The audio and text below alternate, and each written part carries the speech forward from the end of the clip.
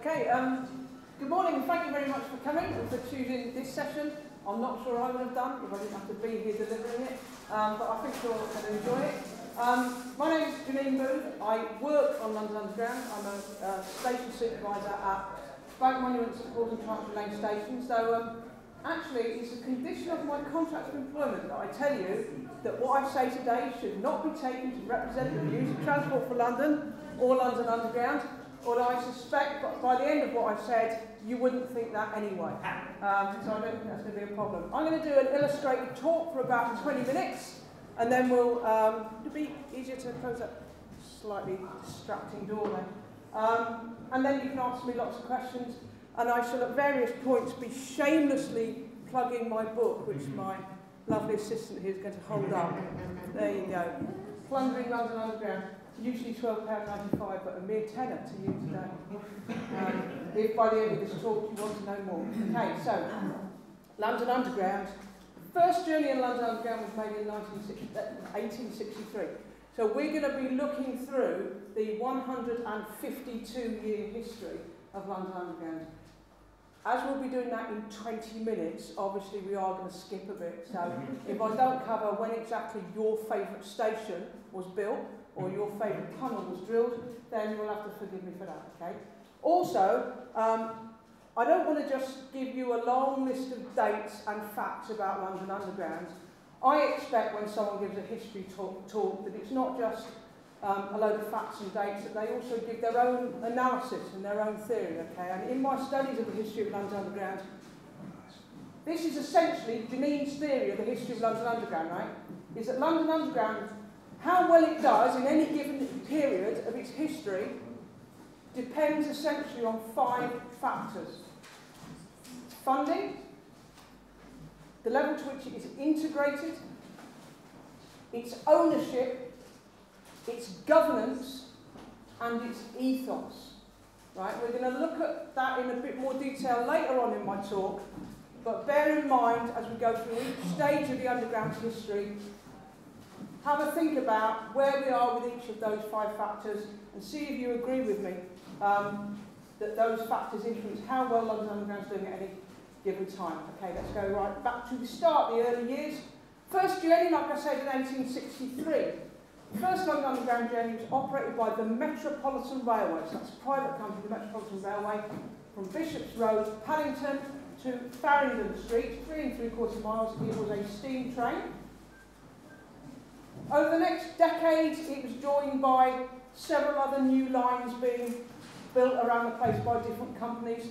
Although I was a bit historically inaccurate then, referring to them as lines, because they were not called lines. They weren't considered lines of London Underground.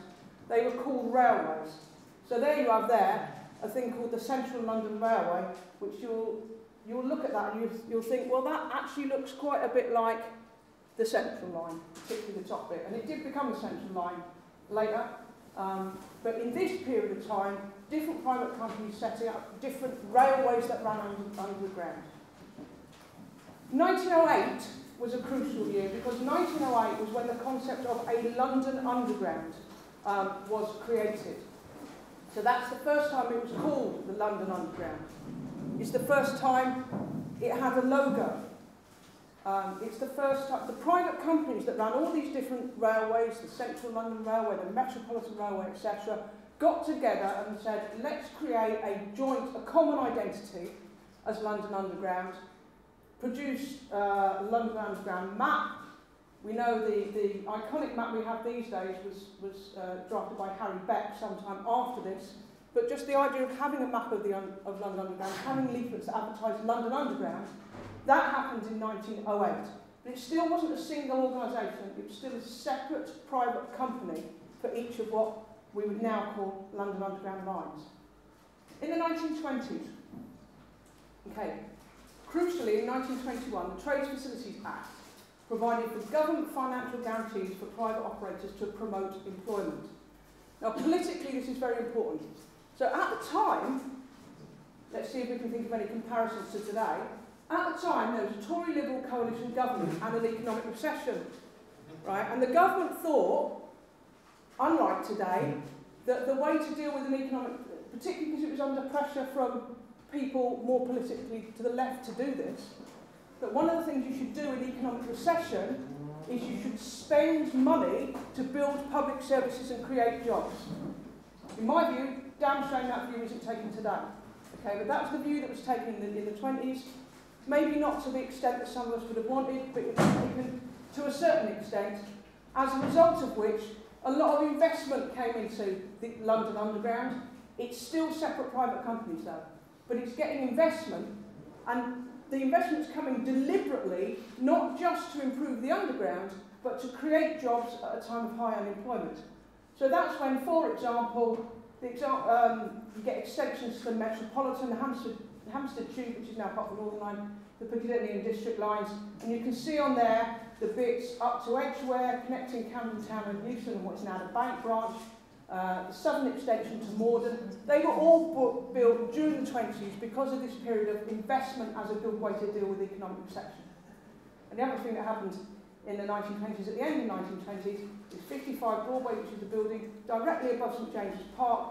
Classic example of Art Deco architecture in London, which has just been sold off to be redeveloped for private flats. Boom. Okay. That opened in 1929. Before London Underground even became an organisation in the public sector, that was opened as the headquarters of the Underground Group, which was like the, you know, the club for the different underground, separate underground private companies. And then it came into public hands in a certain way, which I'll explain. And remember that fellow there is? That's Herbert Morrison.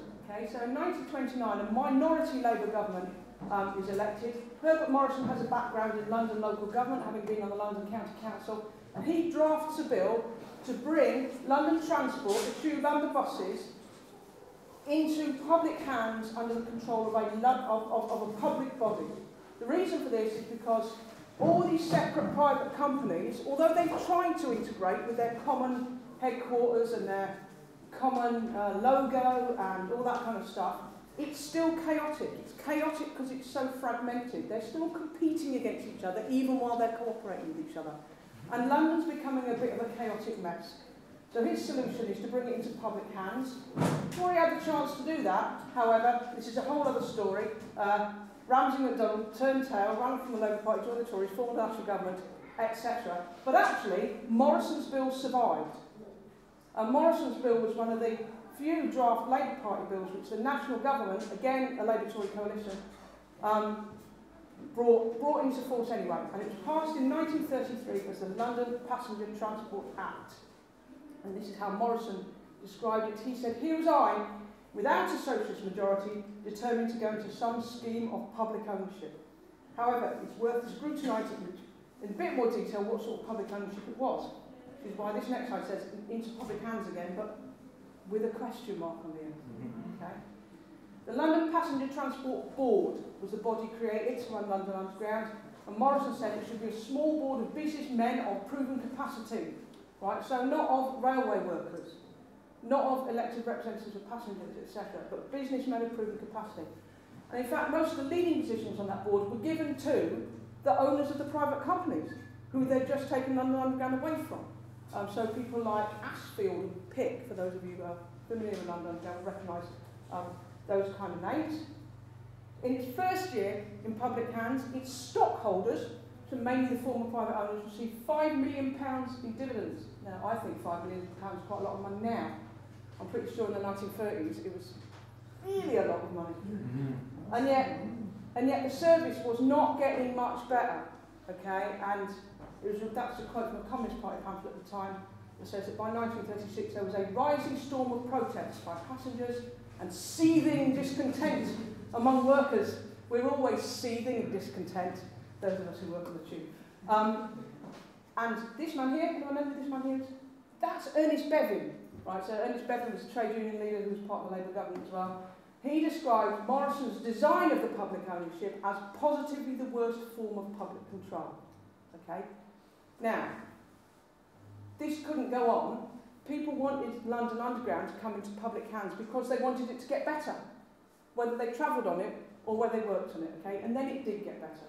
It took a couple of years into the public ownership for it to get better, and then it got seriously better because it got a big funding injection, okay?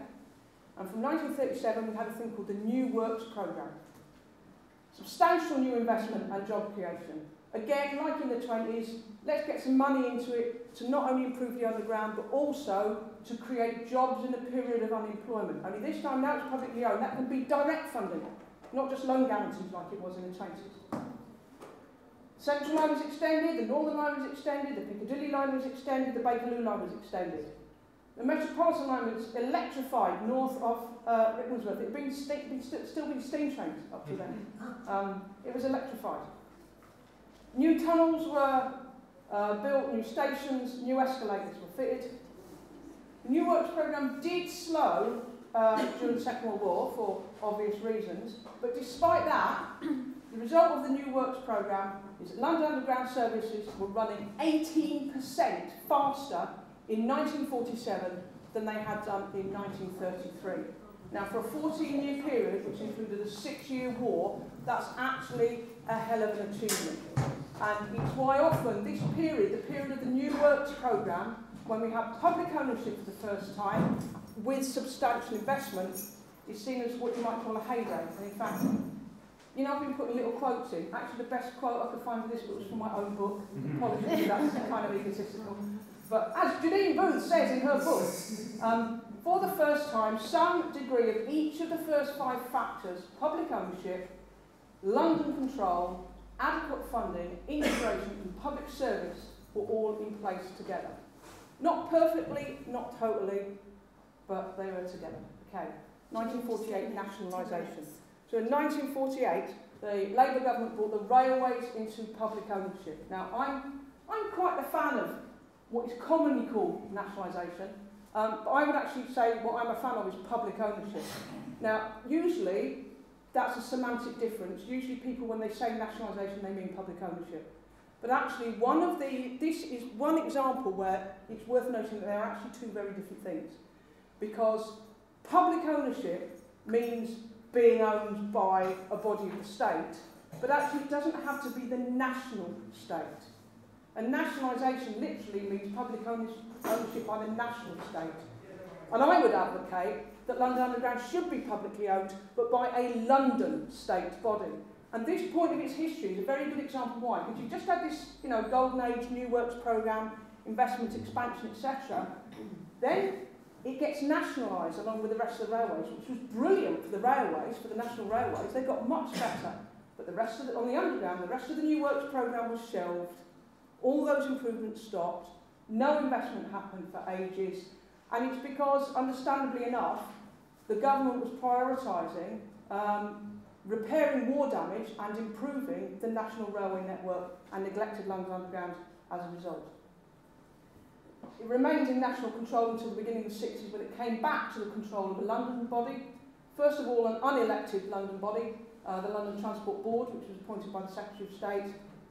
And then in 1970, the London Transport Executive, which was appointed by the Greater London Council, which had been created a couple of years before then. So, London Transport Executive, unelected, but at least appointed by an elected body. And again, now it's back in the control of a London body, the investment increases. So over the late 60s and into the 70s, the Victoria Line opens, the Piccadilly Line is extended to Heathrow Airport, and the Jubilee Line, which was initially going to be called the Fleet Line, the Jubilee Line opens as well. But by the end of that decade, the funding is falling again. And it's starting to get in a bit of a decrepit state again. 1980s, right. At the end of the 70s, you had a Labour government and a Tory Greater London Council. Then, in 1979 and 1980, they swapped places. And you've got a Tory government, sorry, couldn't help myself. You've got a Tory government, led by Margaret Thatcher, and you've got a Labour GLC, led by Ken Livingstone. They introduced a fares fare policy, which cuts fares right down, massively increases ridership on London Underground.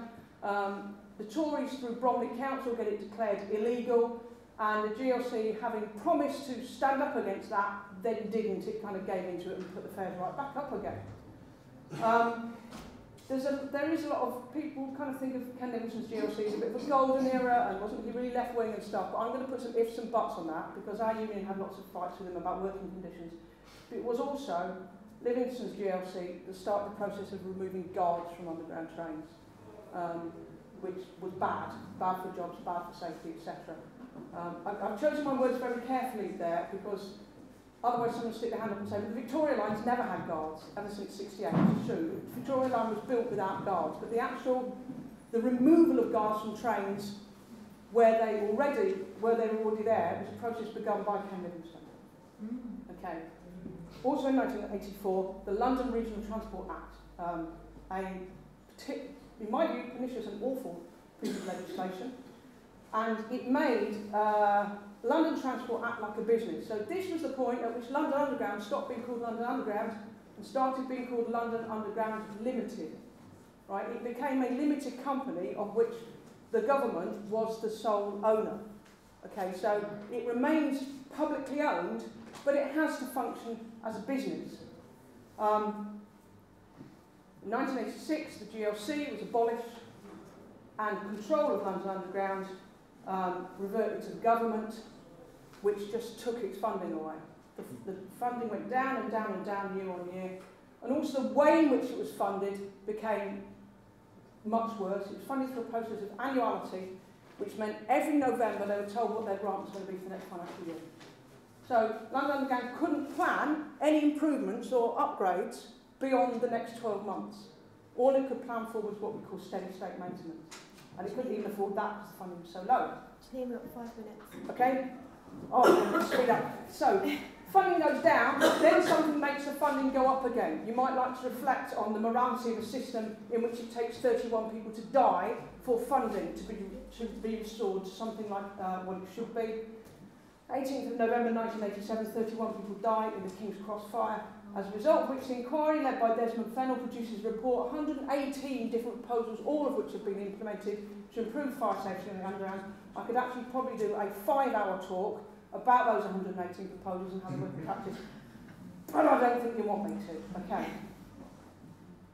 TLAs, 3-letter abbreviations. CCT, PFI and JLE. Okay, CCT, compulsory competitive tendering in the 1980s. This is what Margaret Thatcher's government did with public services. They couldn't just straightforwardly privatise. They found ways of getting the private sector to do bits of them. So in London Underground in the 80s, cleaning, catering, building works, etc., all contracted out to private companies. From 1992, they brought in a thing called the Private Finance Initiative, not just into the underground, but into health and education and all sorts of public services. That's just a list of the ones on London Underground from my book. So it shows various bits of London Underground which were taken over under PFI, such as train maintenance on the Northern Line. The biggest PFI-ish type thing is the Jubilee Line extension, begun or announced in 92. That should say 92 to 99, because if anyone who remembers it will know the mad rush to get it finished in time for the millennium, because it was the tube that would take you to what is now O2. It's originally called the Millennium Dome. And it was kind of, it's a great bit of railway, it really is, but the process of getting it built was a disaster. It was really late, it was really over budget, it was really chaotic. So we go into the 1997 general election. The tube's in a bad way, okay? The Tories say, we'll privatise London Underground. Seems to me that's the answer to the question. Tube's in a bad way, what is the only remaining way to make it even worse? Okay? The answer, privatise London Underground. The Labour goes into the general election promising a public-private partnership, but not telling us what that means at that point. And Labour win. And Labour get a bigger swing in London, 2% bigger swing in London than they do across the country as a whole, which you can't see directly into voters' minds, but it wouldn't be surprising if hostility to the policy of privatising London Underground might have been a contributory reason to that. Labour win. And these 3 chaps are key figures then in the policy for London Underground. From top to bottom, Gordon Brown, John Prescott, Tony Blair. Interesting to that Tony Blair's the one with his eye on the canvas smiling. While the others are a bit grim. Okay, they introduced a policy called the Public-Private Partnership. That's what it does to London Underground, okay? That's how it changes the way it's operated. They set up a mayor, Greater London Assembly and Transport for London. So they bring back London-wide government. Not in exactly the form I wanted to, but I think London-wide government is a good idea, okay? But they effectively, their public-private partnership, as a friend said to me, it's a partnership, a public-private partnership, is a partnership in the same way that like a pork chop is a pig and butcher partnership. Okay, so what they did is they privatised the maintenance, the infrastructure of the underground into 3 infracodes based on groups of lines, BCV, JMP, SSL, more TLAs. And London Underground, which remained public, would pay an infrastructure service charge, like a fee to these private companies, which would increase and decrease according to bonuses for good performance and abatements for crap performances. There are a lot more crap performances than good performances. And one of the criticisms of this was the complexity of these contracts. And just to give you an example, one of the measures for which you'll get bonus or abatement was train ambience, right, which is how nice a train is to sit on. It's graffiti and stuff like that, right? This is the formula for measuring train ambience. Just train ambience alone, let alone the things you really want to know about, which is, you know, how often there are signal failures or how fast your train goes or whatever, okay? Janine, we're going to wrap that up now. Huh? I'm going to race through the last bit. Okay, there was much opposition to the PPP, public opinion in the mayor. We had some strikes, experts were against it as well, but it was imposed in 2003. In practice, loads more bad incidents like broken rails, track safety compromise. The targets, you know, I said they had to meet targets, bonuses, abatements, all that. The target was set 5% below what they were before, and they still missed them. Okay, 278 engineering overruns in the first 2 years. That's when your first train runs late because they haven't finished doing the overnight work. Disabled access plans were abandoned, and there was a series of derailments. Chancery Lane, Hammersmith, Camden Town, White City. That's Mile End. That's 9 in the summer of 2007. Then it all collapsed in 2007. Metronet, one of the infracodes, went bankrupt. 2010, Tube Lines was brought back into public ownership by TfL. And although they completely messed it up, the private companies walked away with their trousers stuffed full of money, okay? £1 million a week profit. They paid themselves success fees, special distributions, dividends, and that's how much they cost the public sector, the collapse of this, okay? So it's quite a lot of money, this direct cost. One of the things that was in this contract with the private companies was that the public sector would be liable for 95% of their debts. 95%. So when Metronet collapsed, owing £2 billion, we paid 95% of that debt. The only owner companies of Metronet only had to pay 5% of it. Okay? So now, London Underground is still publicly owned. The former Metronet is part of NUL again. Tube Lines is a separate company, although it is owned by Transport for London. We've still got lots of things contracted out, and it's no surprise that those are the ones that have the worst paying conditions, like cleaners working on the underground, appalling paying conditions. And what they're planning next, they want to close all the ticket offices this year, they want to cut 900 station staff, they want to bring in driverless trains a bit further into the future, they want to cut engineering and service control staff. Go back to these 5 factors. Funding only comes from 3 sources. They might say, well, it comes from the private sector. It doesn't. It might come through the private sector. It comes either from fair payers or the government or minor other sources like advertising, okay? And London expects its fair payers to pay much more than other cities, comparable cities do. So that's from 1998, but still. London Transport fares pay 70% of its costs, whereas in Paris, for instance, it's about 30%. The other rest is government funding. Integration, it's better when London Underground is one whole thing rather than broken up into bits. Ownership, okay, could go into one for hours about privatisation, but I think the history shows it does better when it's publicly owned. Governance, I think it does better when it's run by a London body, and preferably by an elected London body. Ethos, so what I meant by ethos, the 5th one is it seen as and allowed to operate as a public service, right, or is it a business? Or put a different way, are you guys passengers or are you customers? Okay, it seems to me it does better when you're passengers and we're a public service. Oh look, my book, I better plug that, there's my book. And that's my final slide that says there's Janine's whistle-stop tour through 150 years of London Underground. Thank you very much for listening.